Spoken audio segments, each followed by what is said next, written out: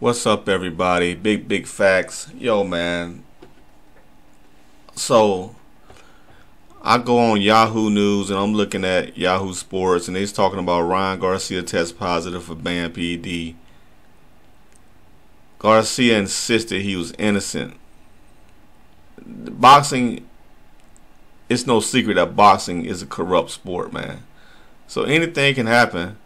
You see fake news. If I was Donald Trump, I need more steroids. I'm addicted. The glove does not fit. I'm calling him OJ Ryan nowadays.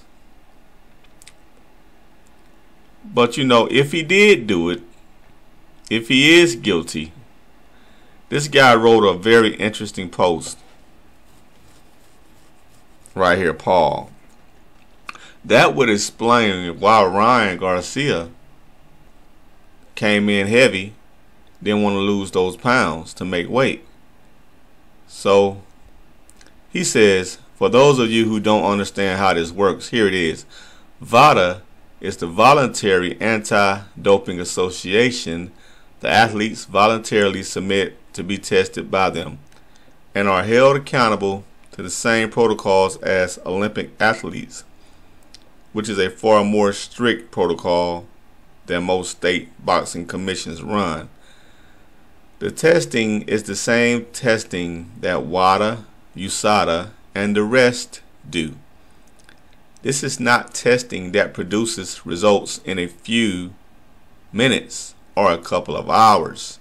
This testing takes 3 to 7 days to provide full results.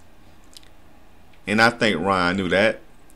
Hence Fridays and Saturdays samples not producing results until yesterday or today. This process runs as quickly as it possibly can.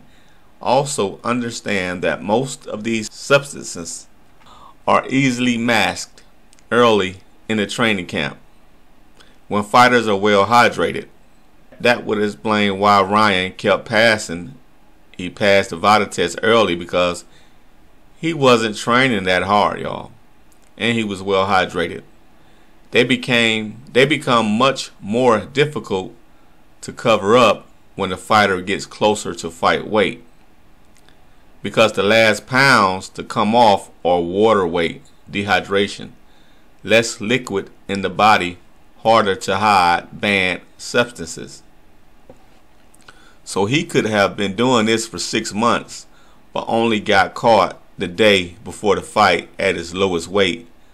Another issue here is his contention it was from a supplement he used, except the substances found are injected, not oral.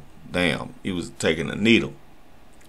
This isn't a case of some random substance eaten in tainted meat or through a tainted supplement. Canelo and his claim of tainted beef, Canelo, he meant to say Canelo. Canelo and his claim of tainted beef was an outright lie, and he knew it. This was intentional. This was intentional. Kind of explains the weight miss and weirdness.